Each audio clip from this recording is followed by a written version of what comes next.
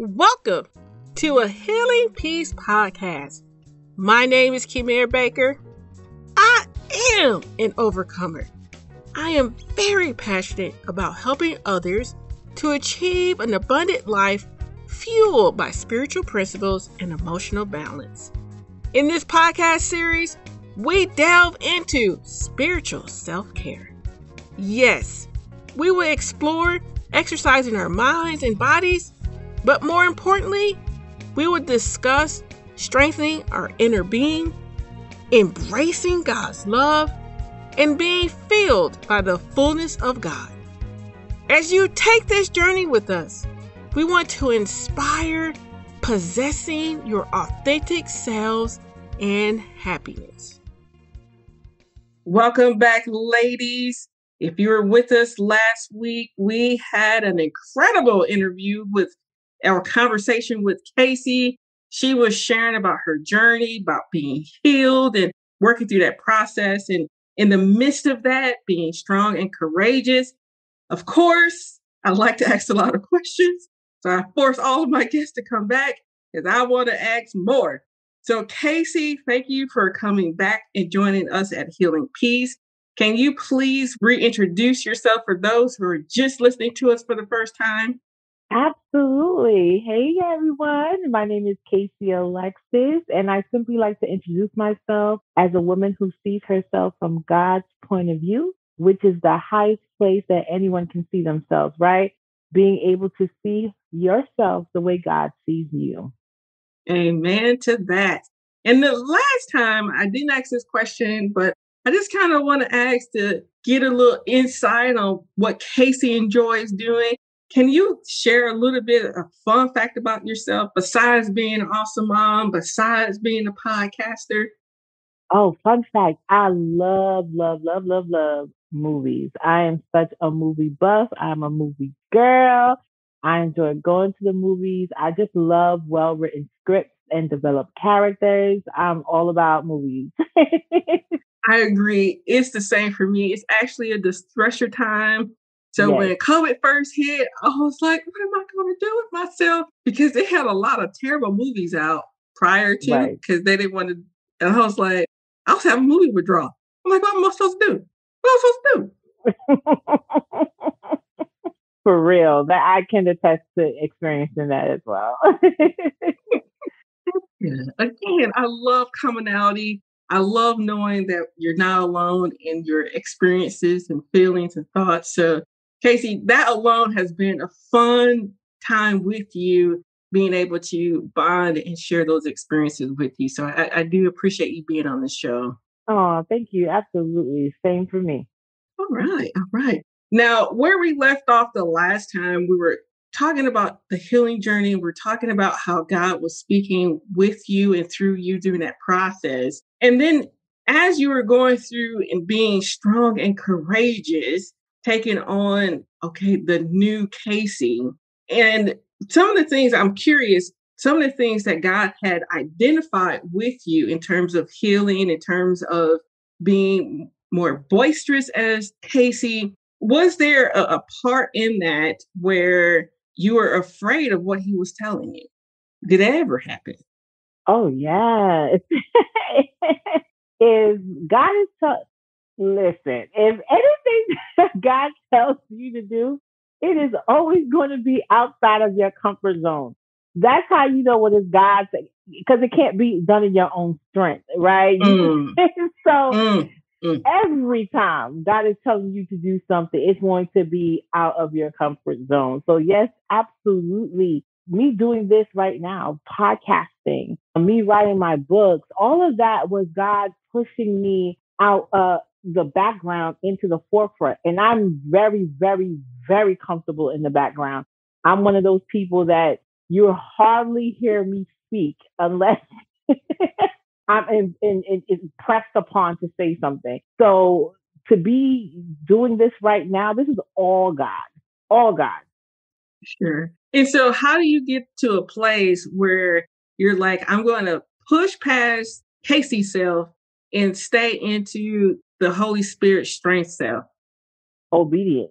I've realized that there's blessing in obedience. There's peace in obedience. There's freedom in obedience. Me not doing what God has called me to do is living a life of what I had in the past. I lived that, doing what I wanted to do. I lived the life of rebellion for a very long time, and I understood and seen what it got me. So at this point in my life, I'm like, what else am I going to do if not listen to God? That would be crazy to go and do the opposite. And I know what's awaiting for me there. So now it's just like, I'm going to obey what God tells me to do. I'm going to speak even when my voice shakes, even when I'm nervous, even when I'm sweating. I'm going to just do what God called me to do because I know that there is prosperity, freedom, peace, joy, all of that in obedience. And I wanted to highlight what you just said now, because sometimes we don't get to that place of pushing beyond fear because we're not aware of what is being given to us. And you just highlighted the positive aspect of pushing beyond it in terms of, I'm trying to remember the correct words that you said when you made the statement of, was it, maybe you could just repeat that last piece because I'm butchering it. Just go ahead and repeat it because I'm butchering it. And it sounded better when you did it anyways. But please repeat that last piece so people can hear again the benefit of pushing beyond that fear. Absolutely. Like there's peace, joy, prosperity in obedience.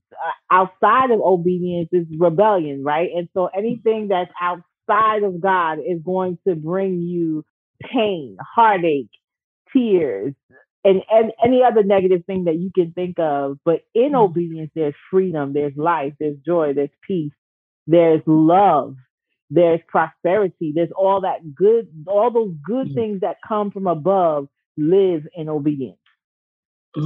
Yeah. And I think I shared before, like we always do a tools and tips. And this is definitely making it to the tools and tips show. Because again, the peace, joy, prosperity, those are all great understanding and attributes of pushing beyond that fear, living in that place of true surrender to God, living in that place of obedience to Him. And these are the things that we get when we do it versus the pain that we're thinking about in the midst of that fear. And sometimes, Absolutely. yeah. And when we think about that pain in the midst of the fear, we lose sight of what's on the other side. Enjoy being stylish? Our community partner, Back to Jesus, is a faith-based apparel and accessories online store. When you purchase items with our logo, you are proclaiming God, who has control, the Spirit, who gives us strength, peace, and comfort, and Jesus, who is our refuge. Turn heads with our stylish products while praising Him. Shop at backtojesus.us to purchase items. I'm so ecstatic about what you said to the point I had you repeat it because you're giving us insight to what's on that other side to help us to get to that place. And don't get me wrong, I want to make sure I add this too so that your listeners know that even in obedience, there can be hardship, right? Yes. But the hardships build endurance. And so when God allows the hardship in your obedience is not to harm you, because the Bible says in Jeremiah 29:11 that He has a plan for you, plan to prosper you and not to harm you, plans to give you a hope in the future. So even as you're going through the hardship in your obedience, He's allowing it to build your endurance and your faith, your strength and your courage, right? Like we're talking about being strong and courageous, so that when things come at you and then when the enemy tries to throw those arrows at you, do you know how far you can run and what you can do because you've already been trained in your obedience to endure? So I just want to encourage you that even in your obedience, if you're going through something, be strong and courageous in the Lord and continue to press on forward, because that is building your faith and your endurance to continue to fight and press on forward for what He's called you to do. And you're actually, what you just stated actually kind of already leads into my next question. And that is, in that building endurance piece, in that piece of learning more about who you are and learning about God in the process as well, I think within that strengthening place, what is something else that kind of help us to stay into that molding spot? And one of the things that I wanted to talk about a little bit more in detail is even in all the things that you shared, and even now to this point, I sense a strong security in your identity with God. It's very clear. And so I would love for us to kind of go into a little bit more detail to how in those building blocks that your identity was being strengthened at the same time as well. Go ahead. I'm gonna stop talking. I'm gonna let you go ahead and talk. So that was one of the major things that came out of my journey of rediscovery. Because at that time of the struggle, I didn't know who I was, right? Mm, mm, I, in all actuality, the person that I was at the time was pieces of people that I picked up from mm, church, right? I was living mm, churchianity rather than Christianity. I was living based upon what the pastor said and what this person said and what that person said. And I did not have my own identity in Christ. mm, And when I went through my healing journey, right? Because when you're broken, you're broken in pieces, right? You're mm, not fully put together.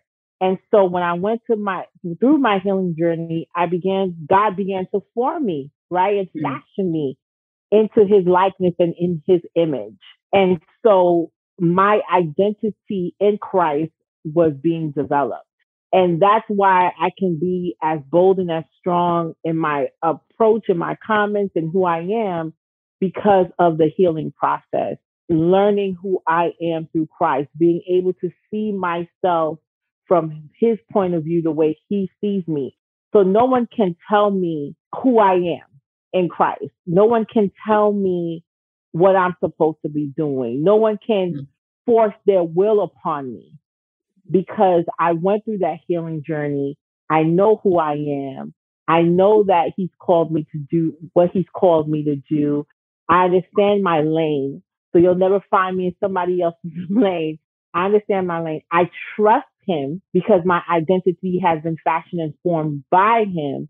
So there's so many things that comes along when you know who you are in Christ. It's not just something that you just proclaim.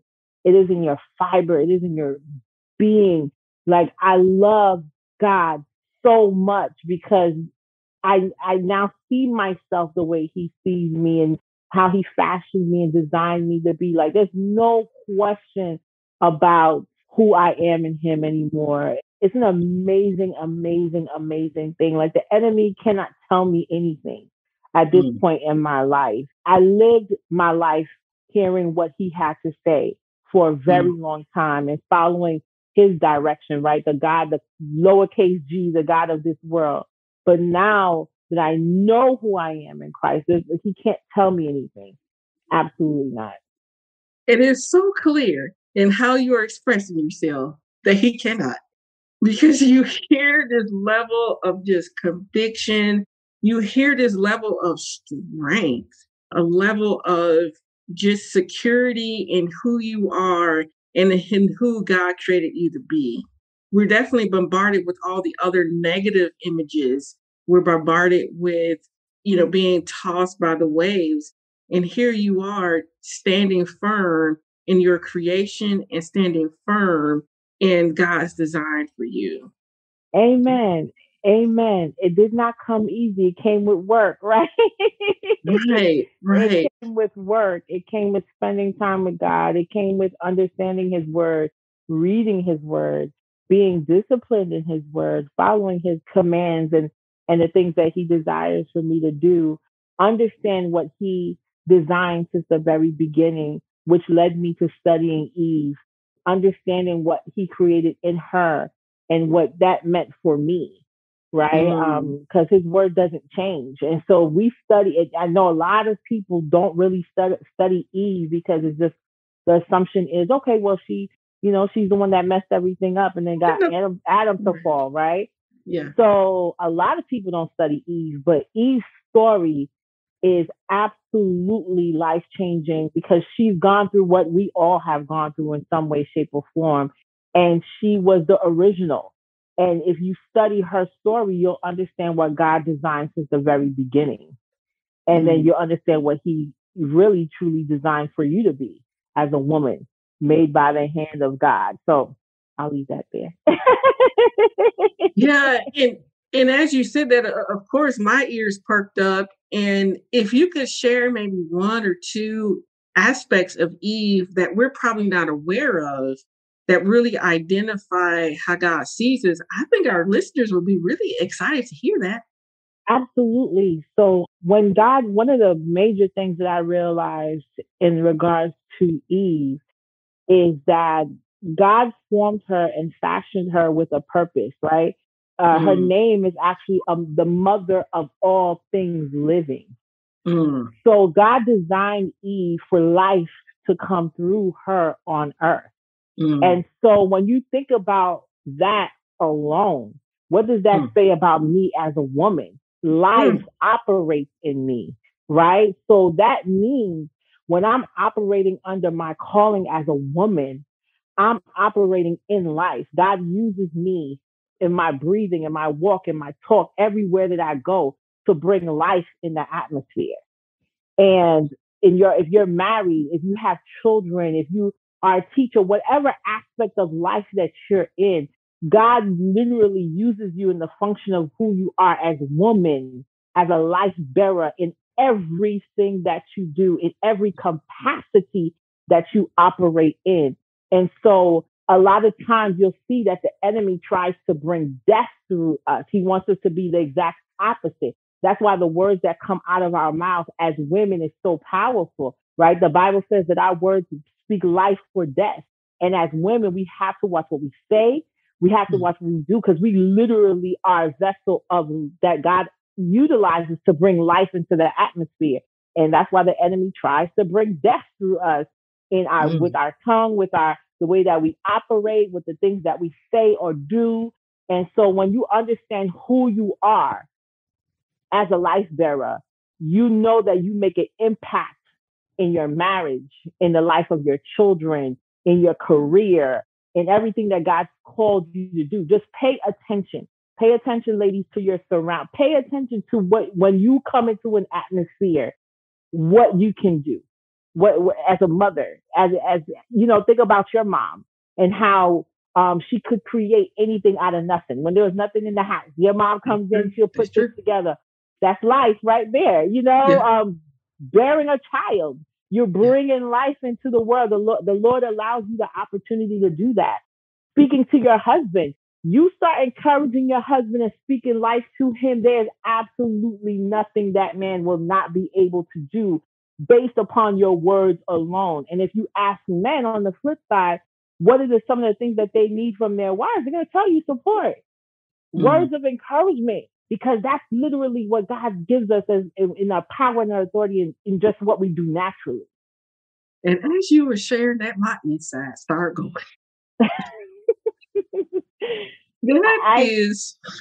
I encourage women to study Eve. Please study Eve. Yeah. Don't take my word for it. No, but you brought about a quality of Eve that we don't listen to or have messages about. We have the message that she was trying to be like God and have all this wisdom, and then she ate the apple, and then the fall of man. Dang, Eve. Or, I'm trying to control my husband. Dang, Eve. That's exactly what the enemy wants us to focus on. But the reason why he went after Eve, this is the second one. I want you ladies to go and study it for yourself. Just don't take my word for it. The reason why he went after Eve in the first place, because he knew her part in the garden. So you know that a machine operates when you plug it in, right? That machine comes to life when you plug in the machine. What is the first thing I'm going to do in order to disconnect that life from the machine? I'm going to unplug it. So the enemy has studied them. He knew them, right? He knew their parts that they played within the garden. So he knew that if I went after Eve first and I unplug her, the life source that God uses in the garden, she's going to be the easiest person to go and give Adam the fruit so that he can be unplugged. Because if she's the life bearer in the garden, I just have to unplug the life source, and then I can go after the main one that will change the environment. And once Adam ate, the environment changed. And so that was why it wasn't as if she was the easiest. In order to do the work, she was the best option. And he knew that. And I just want you ladies to understand, it's not about us being weak per se. I mean, we're not as strong as men, but he understands that in order to get to the husband, the house, the this, the that, I just have to go after the life source, and then that's it. Just unplug the person that brings the life source in the house, and then you got the whole environment. Right. We got all this chaos. You got all the chaos. And that is so powerful and profound. And I know that these are the things that you share about in your podcast and in your book as well. If I'm not mistaken, it's called Being Eve, right? It's called, Being Eve in Adam's World. And so, ladies, from what she shared, if it doesn't provide motivation for you to go read, pick that up and listen to her podcast, I think one of the things that's so clear in your journey with God and the insight that he's given you is the capability and ability to draw women back to him with that God-given truth, with that light. And I know as I've been spending time with you today, my spirit has been so edified, and just you left me kind of speechless sometimes with your understanding and your in tuneness with God. And so I would say that you have been the epitome of being strong and courageous, just from the mere fact of your humility and your surrender to listening to his voice and then giving it back to others so they can be rooted in him as well. By the grace of God, amen and amen. I thank God for that. That's only by his grace and his mercy. My goodness. Yeah. And I know I've just touched a little bit. If you can go ahead and walk us through to where you are now and the things that you are doing because of being obedient to God, let our users or listeners rather know what God has purposed in you and how you're moving along that path in him. Wow. So what I'm doing now is truly just in the season that I'm in right now is operating, number one, continuously operating in the spirit of obedience, listening to the voice of God, and really continuing my journey with him, right? Because I never want to get comfortable and content with anything. And so I'm literally continuously searching after and seeking after deliverance in all areas of my life. I have truly taken that scripture where Christ said deliverance is the children's bread, and I'm eating that every single day. I want to be completely free and walk in the freedom in complete freedom in Christ in everything that I do. So the journey continues. And as I continue on that journey, I just want to encourage women along the way to go on the journey with me, to go on the journey of rediscovery, really, really, truly understanding who God created you to be. Because right now, although women are being uplifted up on the world stage, right? We have to be concerned at which type of women is being lifted up. Right now, we have to pay attention to that, because there is a distinct difference to what the woman that the world is putting at the forefront and the woman that God wants at the forefront. And so I like to compare it to Vashti and Esther, right? We're in a season where people like to say the age of women, but the world is putting up the Vashti where God wants the Esthers. And so I encourage you ladies to go on the journey of rediscovery, truly understand who you are, get through the healing process so that you can begin to see yourself the way God sees you. And that's the journey that I'm in right now, just doing what God is calling me to do, calling out to women all over the world through the podcast with the book and just saying, let's go, ladies, let's go. We got to do this for our children. We got to do this for our families, our marriages. Let's go on this journey. Let's get connected the way God wants us to be connected. Let's get filled with the power of the Holy Spirit so that we can continue to do what God has called us to do. Amen to that. And I feel like you've done a great job, not knowing, of wrapping us up for today, because it's like, I can't add to that. Nope, I cannot at all. But I will ask, how can our audience learn more about you, find you? If you can share that with us as well, that would be great. Absolutely. So everything that I do lives in one place, and that's beingeve.info. So beingeve.info. And so everything between the book, my social media handles, everything that I do, it can be found there. The podcast episodes can be found there. The podcast lives on all various platforms. iTunes, I think they call it. Spotify, Apple Podcast, Spotify, Google Podcasts, Anchor, you name it, we're there. Well, I do appreciate that. And I definitely appreciate everything that you shared today, because, again, as I stated before, it really has edified my spirit just to hear the level of conviction and to see the fruit of your life. And even though you had your valleys and your lows, just see where God has brought you, and now to an overflow that you're able to connect and share so powerfully to his blessings, to his creation of who we are. And I would say it again, the way that you've understood Eve is a way that I haven't been exposed to in all my long life. And so for those who are listening, definitely go find Casey, tune into her, because I definitely understand and see the value that she's putting forth by helping us know our creation, know our identity, and being secure in that place. And of course, the overflow of that is that we're able to be strong and courageous. Amen. So I thank you for being on the show. I don't know if you have any other lasting thoughts that you want to share with us. I will definitely receive whatever you give me. Well, thank you so much, Tamir, for having me. It's been an honor and a privilege just to be a part of what you're doing and this amazing platform. And ladies, just continue on the journey of getting to know who you are in Christ. I promise you, the healing journey, it may be difficult to look at. It may be tough. There are going to be tears, right, as you learn and grow. But I promise you, it is so much more beautiful on this side. Being able to see how truly God fashioned you and designed you to be. It's an amazing journey, and I encourage you to go on it.